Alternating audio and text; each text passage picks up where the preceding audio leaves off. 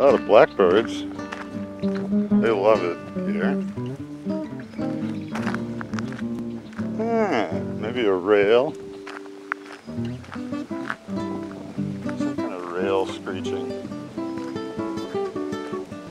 Demure marsh bird.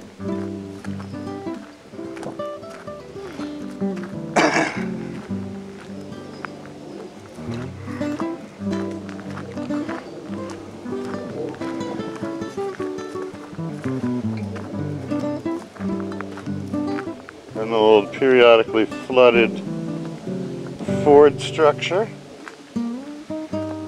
Now quite dry. With an accompanying high road boardwalk. And some other thing further in, maybe for what, horses? Who knows? Wooded swamp, meet marsh.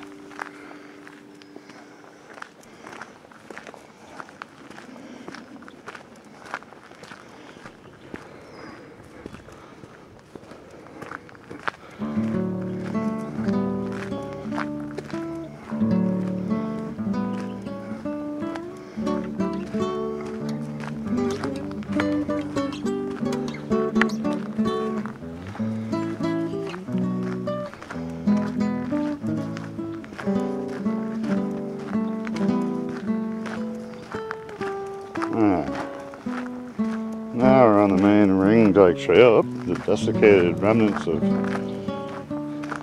some deceased amphibian.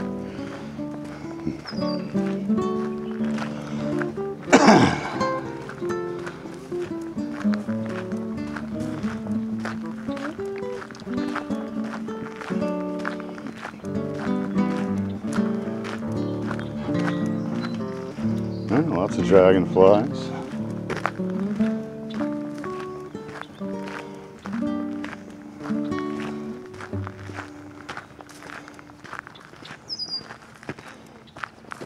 This is the blackbird.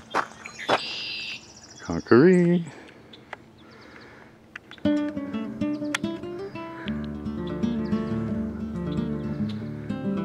Off you go.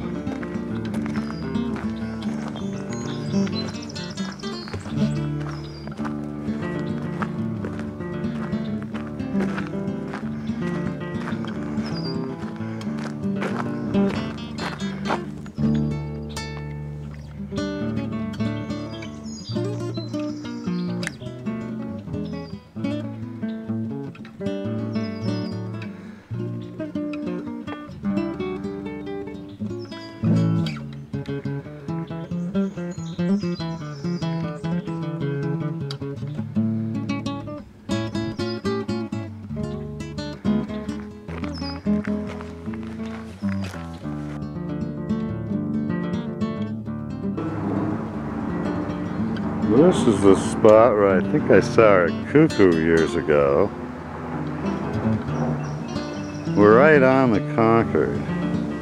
Shortly after the Assabet and Sudbury created. And you can see the floodplain zone right in front of me. It got pretty wet over the course of this year.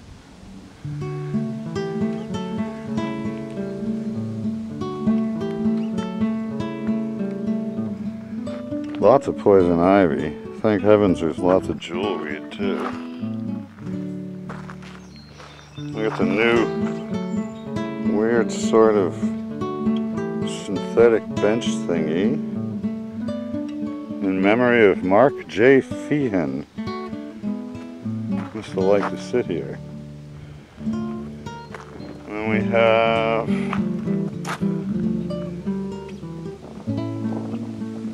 educational item on the attempts to handle purple loosestrife. Looks like they're doing an okay job.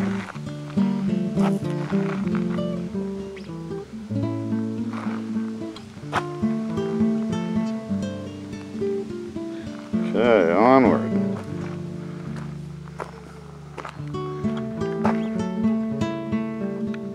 This stretch is basically just stretches basically just long and straight.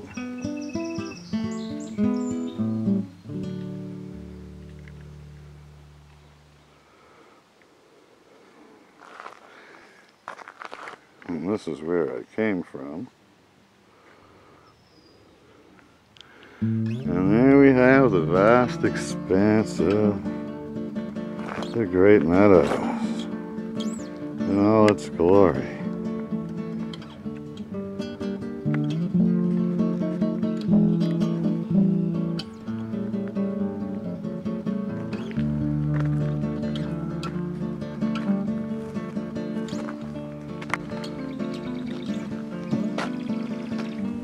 Some kind of marsh bird.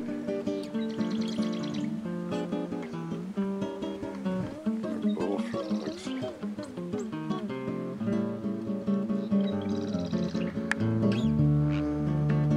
Ooh.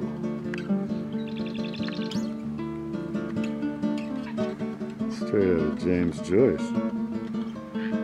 Bam.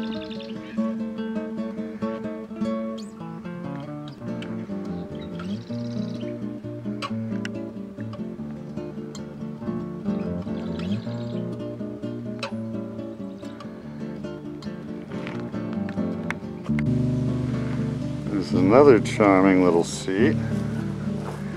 Who's this one dedicated to? Right next to a big old silver maple. Oh, this comes to us courtesy of Friends of the Great Meadows.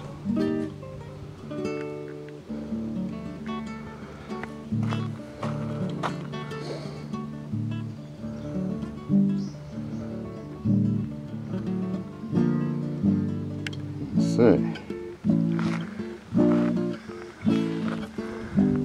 Startled the heron over there. Too slow to catch it in flight though.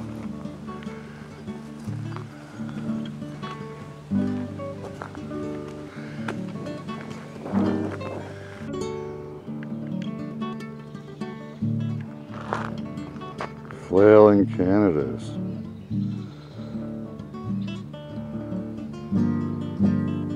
Better than a lawn, I suppose.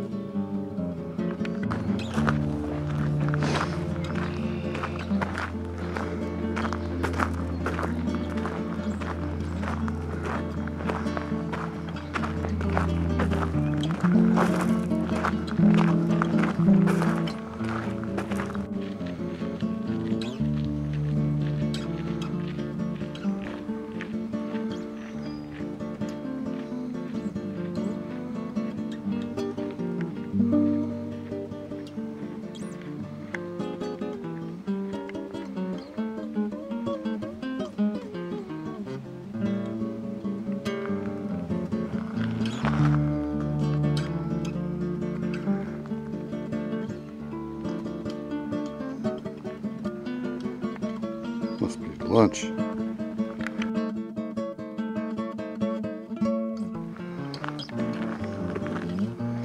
Now we're coming to the causeway across the middle of the system. And with that, we'll get to go to the cool old observation tower. Oh, look. Yet another charming little bench. And who provided this one?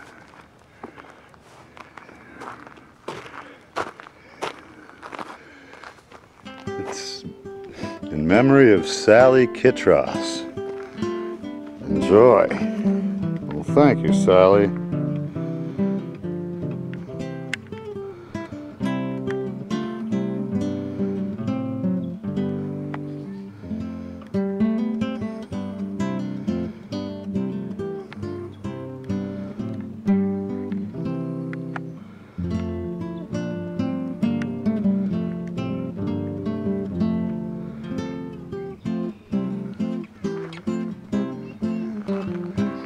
There's the other pond. In the whole vast system, you can see Punkatassett up there.